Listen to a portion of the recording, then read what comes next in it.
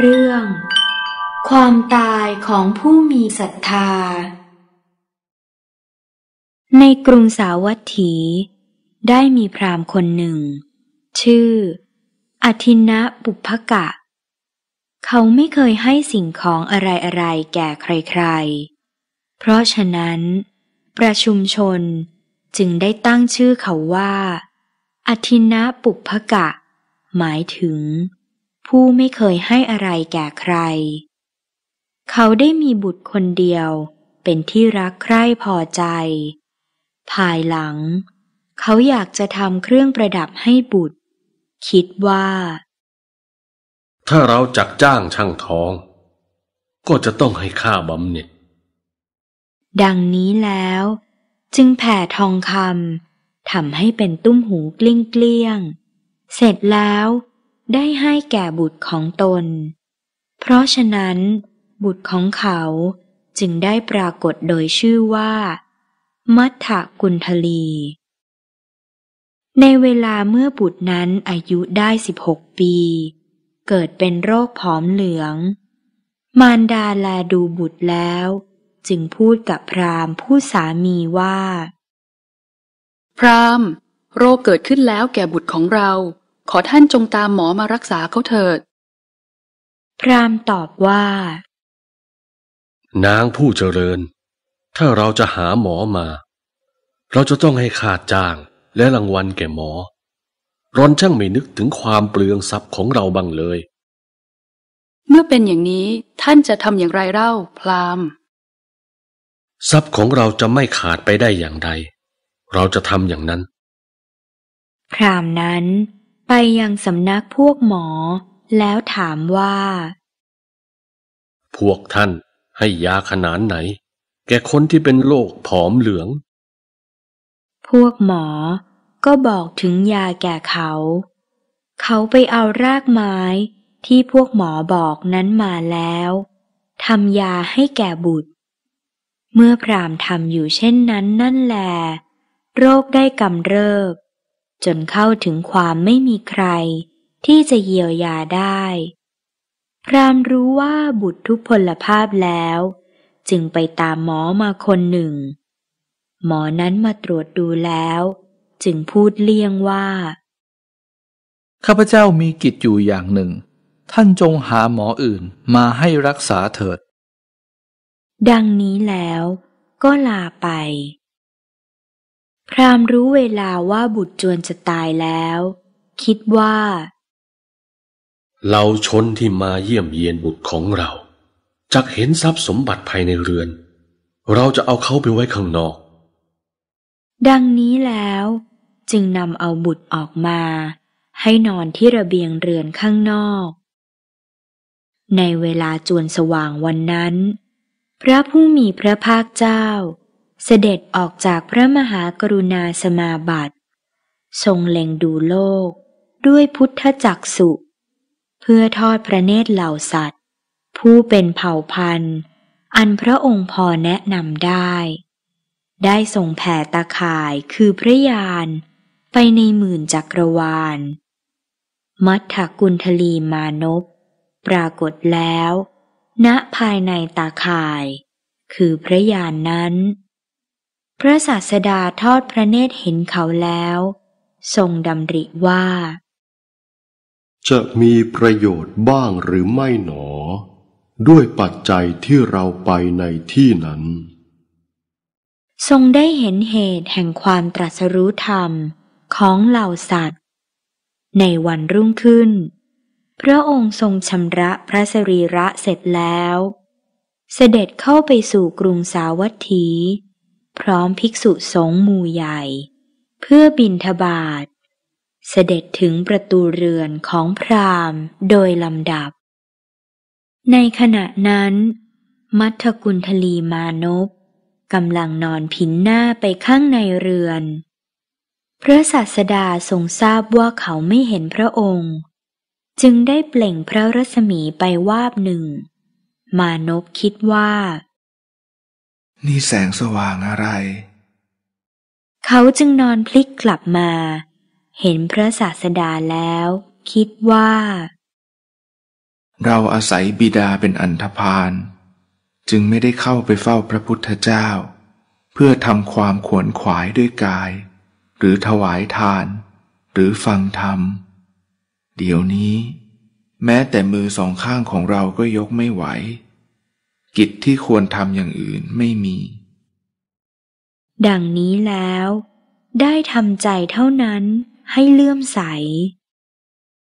พระศาสดาทรงพระดำริว่าพอละด้วยการที่มานพนี้ทำใจให้เลื่อมใสประมาณเท่านี้แล้วเสด็จหลีกไป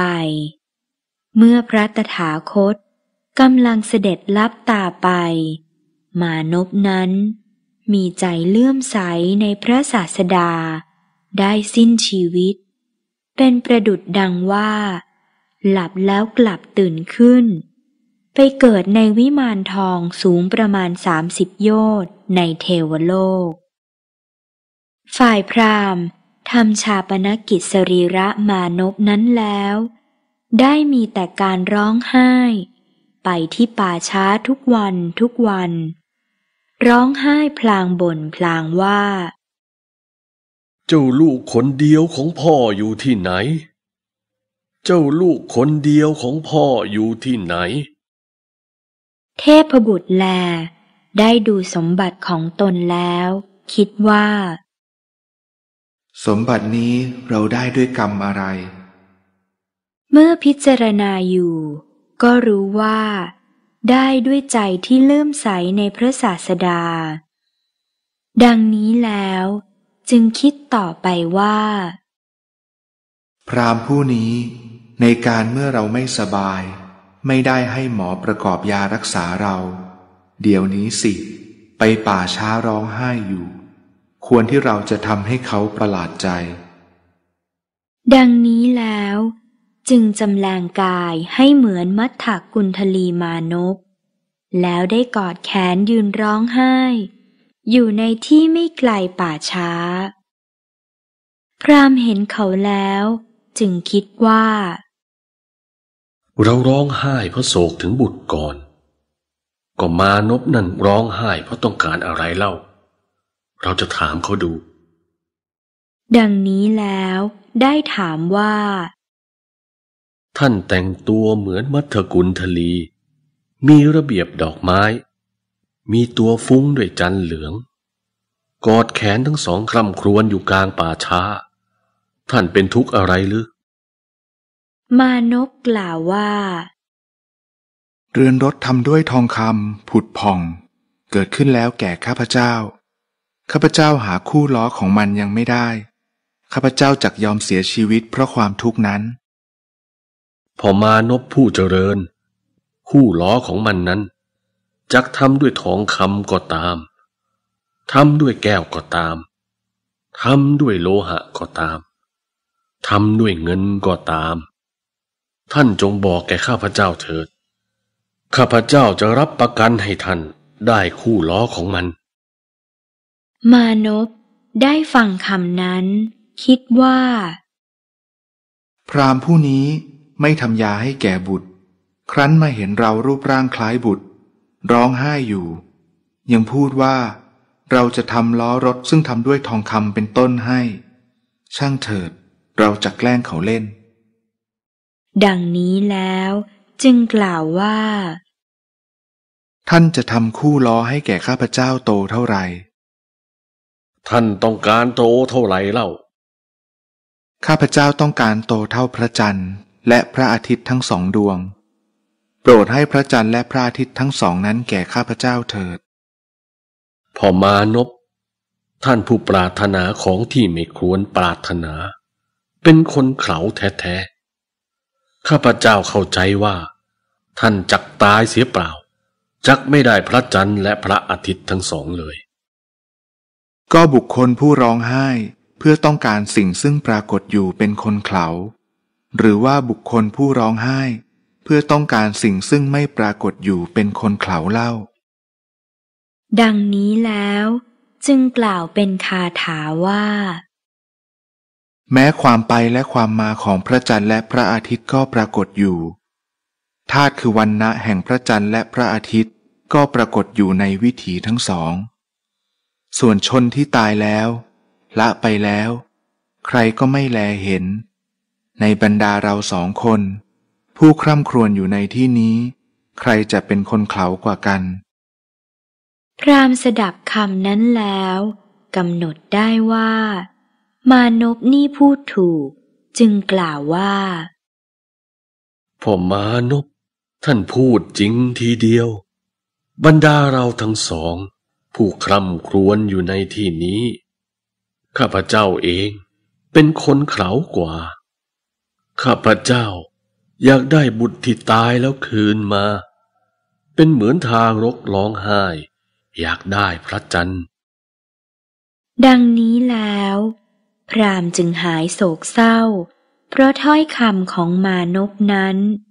จึงชมเชยมานพว่าท่านมารดข้าพเจ้าซึ่งเป็นผู้ร้อนหนักหนาเหมือนบุคคลดับไฟที่ติดน้ำมันด้วยน้ำข้าพเจ้าย่อมทำความกระวนกระวายทั้งปวงให้ดับได้ท่านผู้บรรเทาความโศกถึงบุตรของข้าพเจ้าอันความโศกครอบงำแล้วได้ถอนลูกศรคือความโศกอันเสียดหฤทัยข้าพเจ้าออกได้หนอข้าพเจ้านั้นถูกท่านถอนลูกศรเสียแล้วเป็นผู้เย็นสงบแล้วพ่อมานพข้าพเจ้าหายเศร้าโศกหายร้องไห้เพราะได้ฟังถ้อยคำของท่านพราหมณ์ถามเขาว่าท่านเป็นเทวดาหรือคนทันหรือว่าเป็นท้าวปุรินทสักกเทวราชท่านชื่ออะไรหรือเป็นบุตรของใครอย่างไรข้าพเจ้าจะรู้จักท่านได้ท่านเผาบุตรคนใดในป่าช้าเองแล้วย่อมคร่ำครวญและร้องไห้ถึงบุตรคนใดบุตรคนนั้นคือข้าพเจ้าผู้ทำกุศลกรรมแล้วถึงความเป็นสหายของเหล่าเทพดาข้าพเจ้าไม่เคยเห็นท่านให้ทานและไม่เคยเห็นท่านรักษาอุโบสถกรรมท่านไปสู่เทวโลกได้เพราะกรรมอะไรข้าพเจ้ามีโรคเจ็บลำบากมีกายระส่ำระสายได้เห็นพระพุทธเจ้าผู้ปราศจากกิเลสทุลีข้ามความสงสัยเสียได้เสด็จไปดีมีพระปัญญาไม่ทรามข้าพเจ้านั้นมีใจเบิกบานแล้วมีจิตเลื่อมใสแล้วได้ถวายอัญชลีแด่พระตถาคตเจ้าข้าพเจ้าได้ทำกุศลกรรมนั้นแล้วจึงได้ถึงความเป็นสหายของเหล่าเทพดาเมื่อมานพนั้นกำลังพูดพร่ำอยู่นั่นเทียวสรีระทั้งสิ้นของพราหมณ์ก็เต็มแล้วด้วยปีติเขาจึงกล่าวว่าน่าอัศจรรย์หนอน่าประหลาดหนอวิบากของการทำอัญชลีนี้เป็นไปได้เช่นนี้แม้ข้าพเจ้ามีใจเบิกบานแล้วมีจิตเลื่อมใสแล้วถึงพระพุทธเจ้าว่าเป็นสรณะในวันนี้แลท่านจงเป็นผู้มีจิตเลื่อมใสถึงพระพุทธเจ้าทั้งพระธรรมทั้งพระสงฆ์ว่าเป็นสรณะในวันนี้แลท่านจงเป็นผู้มีจิตเลื่อมใสอย่างนั้นนั่นแลสมาทานสิกขาบท5อย่าให้ขาดทำลายจงรีบเว้นจากปาณาติบาตจงเว้นของที่เจ้าของยังไม่ให้ในโลกจงอย่าดื่มน้ำเมาจงอย่าพูดปดและจงเป็นผู้เต็มใจด้วยภรรยาของตนพราหมณ์รับว่าดีแล้วและได้ภาษิตคาถาเหล่านี้ว่าดูกระผู้อันบุคคลควรบูชาท่านเป็นผู้ใคร่ประโยชน์แก่ข้าพเจ้าดูกระเทพดาท่านเป็นผู้ใคร่สิ่งที่เกื้อกูลแก่ข้าพเจ้าข้าพเจ้าจะทำตามถ้อยคำของท่านท่านเป็นอาจารย์ของข้าพเจ้าข้าพเจ้าเข้าถึงพระพุทธเจ้าว่าเป็นสรณะด้วยข้าพเจ้าเข้าถึงแม้พระธรรมซึ่งไม่มีสิ่งอื่นยิ่งกว่าว่าเป็นสรณะด้วยข้าพเจ้าเข้าถึงพระสงฆ์ของพระพุทธเจ้าผู้เป็นมนุษย์พิเศษดุจเทพดา ว่าเป็นสรณะด้วยข้าพเจ้าจะรีบเว้นจากปาณาติบาตเว้นของที่เจ้าของยังไม่ให้ในโลกไม่ดื่มน้ำเมาไม่พูดปดและเป็นผู้เต็มใจด้วยภรรยาของตนพราหมณ์ทรัพย์ในเรือนของท่านมีมากท่านจงเข้าไปเฝ้าพระศาสดาแล้วถวายทานจงฟังธรรมจงถามปัญหาดังนี้แล้วก็อันตรธานไปณที่นั้นนั่นแลฝ่ายพราหมณ์ไปเรือนแล้วเรียกนางพรามณีมาพูดว่านางผู้เจริญฉันจักนิมนต์พระสมณโคดมแล้วทูลถามปัญหาหล่อนจงทำสักการะดังนี้แล้วไปสู่วิหารไม่ถวายบังคมพระศาสดาเลยไม่ทำปฏิสันฐานยืนณที่ควรข้างหนึ่งแล้วกราบทูลว่าพระโคดมผู้เจริญขอพระองค์กับทั้งพระภิกษุสงฆ์จงทรงรับภัตตาหารแห่งข้าพระองค์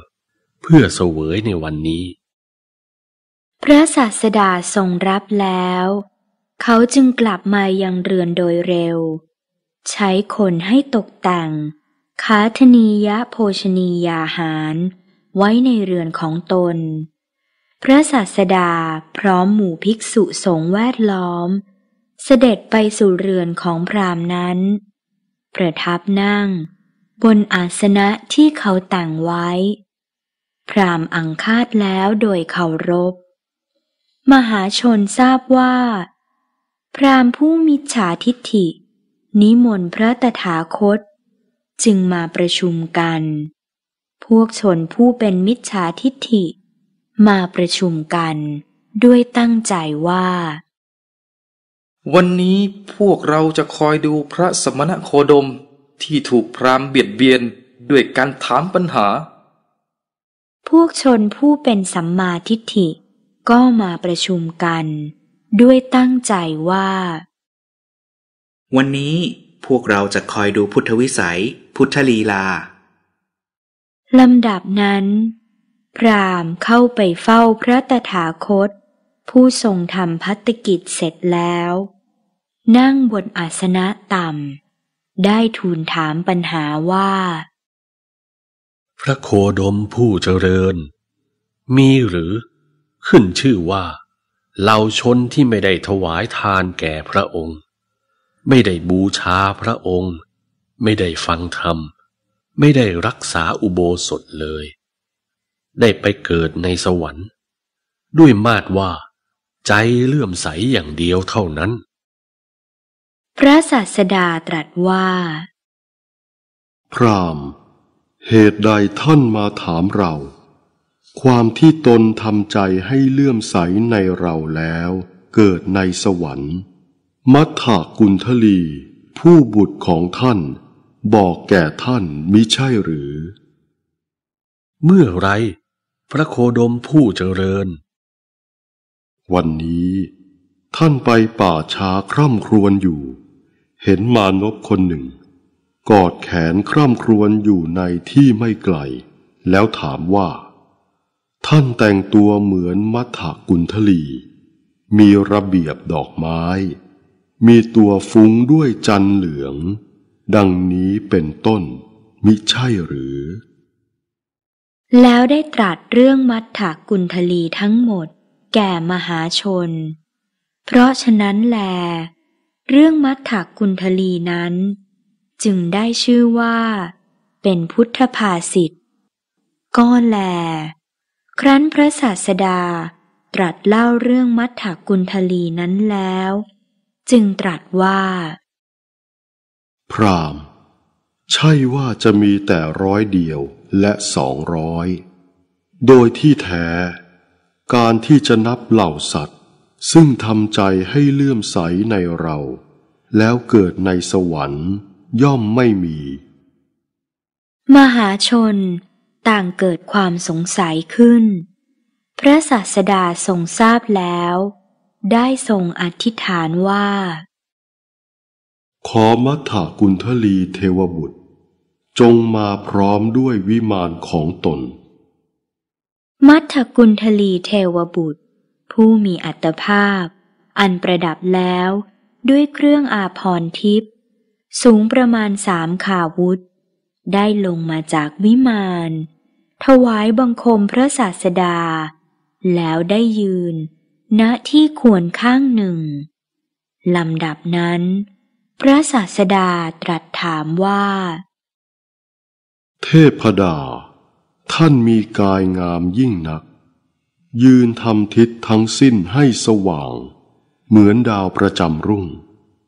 เทพดาผู้มีอานุภาพมากเราขอถามท่านเมื่อท่านเป็นมนุษย์ได้ทำบุญอะไรไว้เทพบุตรกราบทูลว่าพระองค์ผู้เจริญสมบัตินี้ข้าพระองค์ได้แล้วเพราะทำใจให้เลื่อมใสในพระองค์สมบัตินี้ท่านได้แล้วเพราะทำใจให้เลื่อมใสในเราหรือพระพุทธเจ้าข้ามหาชนแลดูเทพบุตรแล้วได้ประกาศความยินดีว่าแน่พ่อพุทธคุณน่าอัศจรรย์จริงหนอบุตรของพราหมณ์ชื่ออทินนาปุพกะไม่ได้ทำบุญอะไรอย่างอื่นเพียงยังใจให้เลื่อมใสในพระศาสดาแล้วได้สมบัติเห็นปานนี้ลำดับนั้นพระศาสดาตรัสแก่พวกชนเหล่านั้นว่าในการทำกรรมที่เป็นกุศลและอกุศลใจเป็นหัวหน้าใจเป็นใหญ่เพราะว่ากรรมที่ทำด้วยใจอันผ่องใสแล้วย่อมไม่ละบุคคลผู้ไปสู่เทวโลกมนุษยโลกดุจเงาฉะนั้นครั้นตรัสเรื่องนี้แล้วพระองค์ผู้เป็นธรรมราชาได้ตรัสพระคาถานี้สืบอนุสนธิดุจประทับพระราชสารซึ่งมีดินประจำไว้แล้วด้วยพระราชลัญจกรว่าธรรมทั้งหลายมีใจเป็นหัวหน้ามีใจเป็นใหญ่สำเร็จแล้วด้วยใจถ้าบุคคลมีใจผ่องใสแล้วพูดอยู่ก็ดีทำอยู่ก็ดีความสุขย่อมไปตามเขาเพราะเหตุนั้นเหมือนเงาไปตามตัวฉะนั้นในการจบคาถาความตรัสรู้ธรรมได้มีแล้วแก่เหล่าสัตว์ 84,000 มัทธกุณฑลีเทพบุตรตั้งอยู่แล้วในพระโสดาปัตติผลอทินนะปุพพกพราหมณ์ก็เหมือนกันเขาได้หว่านสมบัติใหญ่ถึงเท่านั้นลงไว้ในพระพุทธศาสนาแล้วดังนี้แลเรื่องความตายของผู้มีศรัทธาจบ